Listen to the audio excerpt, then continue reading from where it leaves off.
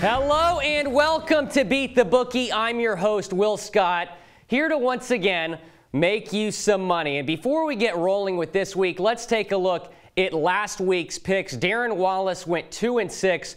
Rough week for my boy Degenerate. He did have Baylor money line, though. That was a nice pick. Rutgers let him down. That's why I never bet on Rutgers. All right, it's time to get started. We begin with our games of the week. Villanova hosting Creighton. Nova's one of the hottest teams in the country. 7 straight wins, coming off of a very impressive 20-point win at St. John's. Creighton's a solid team. Might keep it close for a while, but I like Nova to roll at home, a place they haven't lost all season. Texas Tech and Kansas. The Red Raiders are much better than their record. They've lost a lot of close games this year. This is a good basketball team that's going to challenge Kansas tonight. Tech is coming in with some momentum after a big win against a very good West Virginia team. I fully expect the Red Raiders to cover. Let's put $15 on it. To the Plains, Auburn hosting Kentucky tonight. The Tigers have been hearing it all year. You aren't legit. You haven't beaten anybody. This is their chance. Auburn is undefeated at home this season. One of the best offenses in the country, putting up 80 points a game. I'm putting my money on Bruce Pearl. I think Auburn picks up their biggest win of the season. Arizona, Washington State. Arizona is going on the road to Washington State, and that's why I like the Cougs. They're 4-1 against the spread in conference home games, coming off a big win against Arizona State. The Pac-12 has been wacky the last couple of weeks. We've seen some upsets, and perhaps Arizona should be on upset alert in Pullman tonight.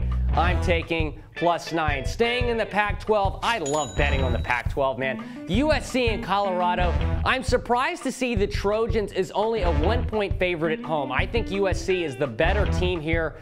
Colorado getting upset the other night at UCLA.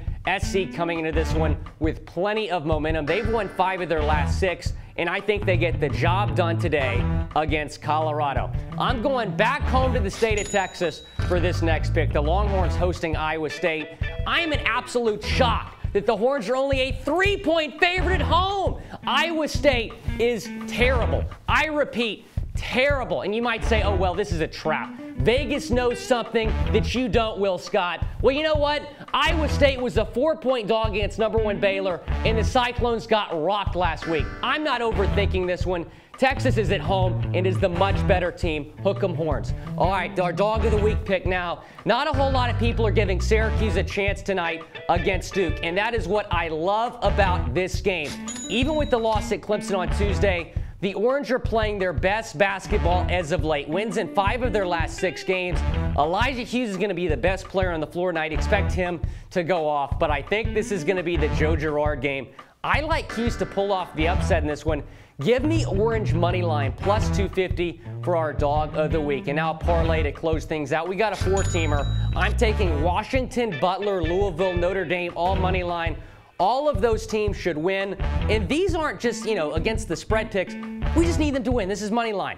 Feeling good about this parlay. All those teams should roll today. $15 to win 15. And now for our bankroll review. $10 on Jay Wright and Nova, Texas Tech, and Auburn for our other games of the week. Some Pac-12 picks with Washington State and USC. Texas for my lock of the week at -3. $15 on all of those picks. Syracuse, our dog of the week, and a 4-team money line parlay to close things out. Well, thanks for tuning in for another edition of Beat the Bookie. This has been Will Scott. Have a great weekend of money making.